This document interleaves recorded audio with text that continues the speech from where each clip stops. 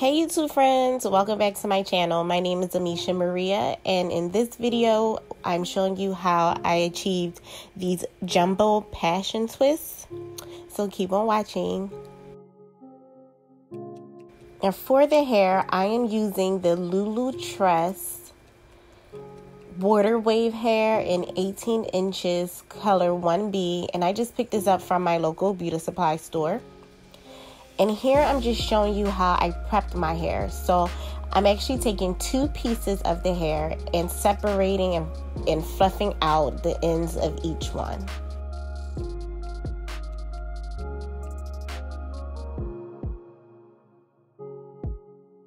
So next I'm taking both pieces of the hair and putting them together. However, I am layering them to where each side has a short piece and a long piece.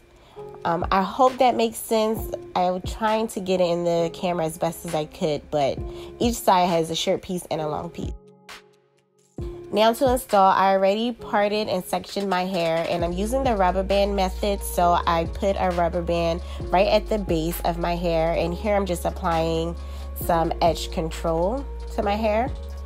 And I'm taking my crochet hook and placing that right underneath the rubber band, looping the hair onto the hook, pulling it through.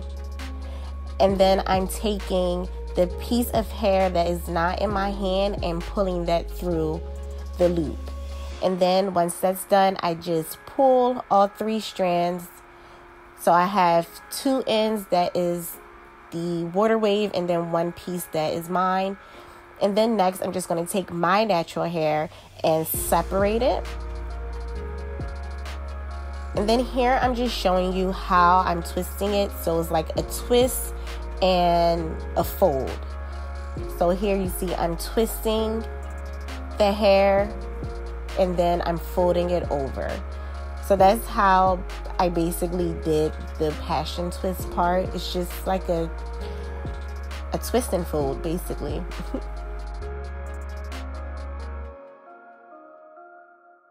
And then I'm just going to do that all the way down to the end.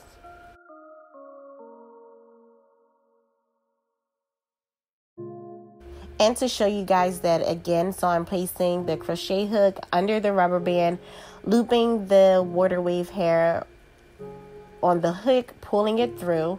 And then the piece of the water wave that is not in my hand, I am pulling that through the actual loop. And then I'm tightening it.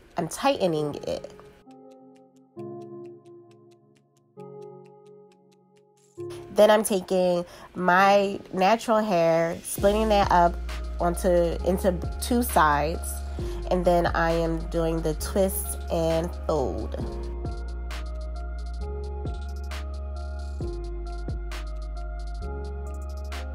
And I didn't realize that I didn't get this in frame, but at the ends of my hair, I basically just twisted the hair around my finger to kind of coil it.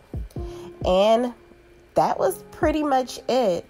The style was super simple, super fast to do, and I loved it. So if you enjoyed this video, please give it a thumbs up.